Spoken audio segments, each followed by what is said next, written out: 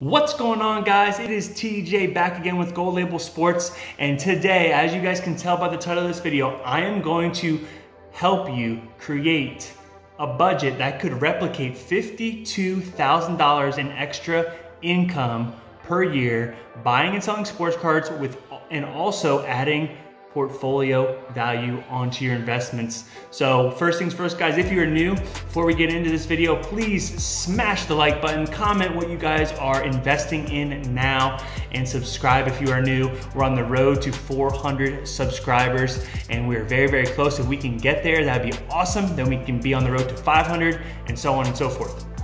So today we are going to be creating a budget, all right, a budget to get us to that $52,000 a year extra income mark. You may think that's crazy, but it's actually not, right? I developed a little mini budget, meeting. I wanna go over it with you guys today and just let you guys know what I'm doing to create that extra income, all right? So right now I am developing a budget, which I'm actually executing that budget right now, and I'm buying anywhere from $350 to $500 in cards a week. Most of the time. Some weeks I don't, right? I kind of let the market settle, see what I want to do. But most of the time I'm buying a pretty good amount per week, good volume. All right, every single card I buy before it even comes in the door is making me money. For example, I just bought a Pop 101 Spider-Man that I got on auction for $90. It's a Gem Mint 10 right here, and it replicates one of the rarest Spider-Man comics ever. All right, I control the market now. It's my, right? It's my card. Okay, you want to find cards that are extremely low population, all right, and have a diversified portfolio. You want to do this in, right, Pokemon cards, like we've said, sports cards, and for my example, Marvel cards. All right, so right away, all right, I have to hit $1,000 a week in portfolio value or sales for the rest of the year. Let's say if I'm going from January 1st all the way to the end of the year, I have to do $1,000 a week on average, okay, to create $52,000 a year in extra income. I actually found a really interesting graphic, guys. Looks like this. It actually shows you a mini little breakdown of what you guys can make per week to create extra income, right? And how this applies to sports cards is it's so awesome, right? You can go and buy a card under market value, right? Like I said, that's Spider-Man, or a LeBron James card or Michael Jordan card. A lot of those times, that's what I'm buying. I want to relate to what I'm doing. And I'm buying Jordans considerably under market value. I'm trying to buy as many 9s and 10s as I can, all right, in the 75 to 125, some higher end, range, but I am also buying them when I'm basically doubling the market value. So I'm buying a card, let's say it's $75, that's worth $145. You see what I'm saying? So there we go, there's $75 under our total. Ka-ching, right here, boom, $75. Just like I said, that Spider-Man card that I got, Gem Mint 10, Pop 101, right? That card I got for $90. That card is estimated to be $350 to $500 in the next month or two because it's replicated one of the most famous comics ever. And Marvel is just spiking like wildfire. All right, so that's let's say, do the math. 500 minus 90 is 410. So 410 plus $75 is 485, all right? So we're at 485 already within the week. Okay, you guys see how easy this could be for you if you really have a mapped out strategy. We're at 485, all right?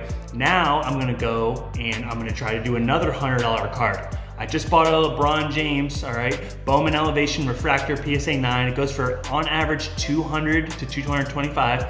I got it for $100, okay? So you see, there's my margin. I'm already at another $115. So we're at 485. Just made another $115, guys. Now I'm up to $600, all right? Already within the week, off of 3 cards, $600, okay? So we have to find some way to get this last $400 to meet our goal for the week. Okay, now as I go for the bigger end cards, I want to do one more big margin card.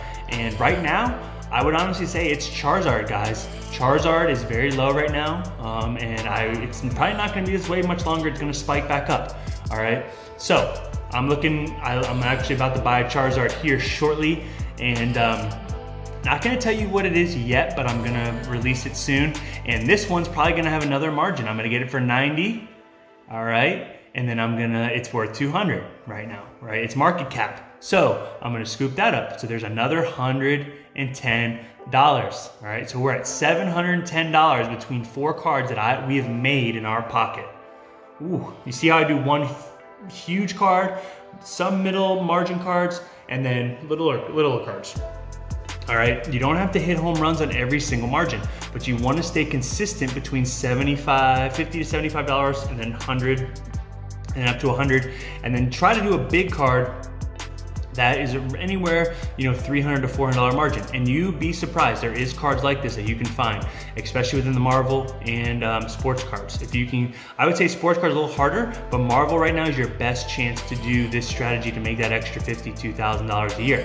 All right, so if I can continue this process, you see what I mean? I hit my $1,000 mark, let's say, and I continually do this week over week, just buy off of 4 cards, and see how my total spend isn't that much, right? I've hit my budget, right? $400, and I've already made, like I said, $700 some, right? And if we want to do a minimum, let's say we make a minimum, I would say 700 is a safe bet you can hit consistently.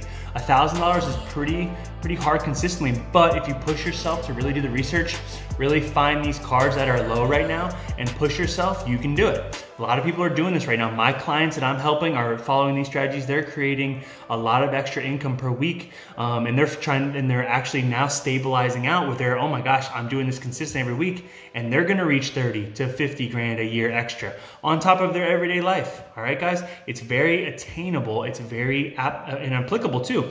You can do this with anything that you're in, whether it's Pokemon, Marvel, sports cards, like you guys are watching it for. I'm doing this with sports cards. I'm doing this with Pokemon. I'm doing this with Marvel, and I'm trying to do this in 3 subsets. What do you think I'm gonna do when I create 3 subsets of 1,000 a week? That could potentially equal 150 grand at the end of the year, guys. If I wanted to sell at the end of the year, man, just think about that. Just think about that. And that's very doable, especially within this market. All right, and especially right now, the market has dipped. And Marvel is on the high. Sports and Pokemon are on the low right now. You guys got to really buy into those dips. All right, you don't get emotional and freak out just because it's a little low. All right, this is the time to buy. That's what I said. Right now is buy. You want to stack up from now all the way through the summer for a huge payoff at the end of the year and into the spring of next year when it's buying season, when it's selling season, guys. Man, we gotta get locked in. We gotta get ready. All right, the opportunity is now to create budgets like this. Maximize the budget. All right, don't just meet the budget where I'm buying $400 worth of random cards. That's not gonna work. You got to buy specifically. You got to hit these huge margins, $75, $100. Right? If you can do this, okay, you're gonna create such financial freedom for yourself, you won't even know what to do. It is so exciting right now, and the market is so exciting when it is a low right now to buy. Prices like these are never gonna be like this again, from Jordan to Mahomes to, I think, even Justin Herbert and LeBron James and some Pokemon cards and Marvel cards. And then obviously when PSA and BGS open back up for grading, guys, CGC just announced a big price increase. If you guys aren't taking advantage of these huge things and preparing a big PSA and BGS submission like we are over here.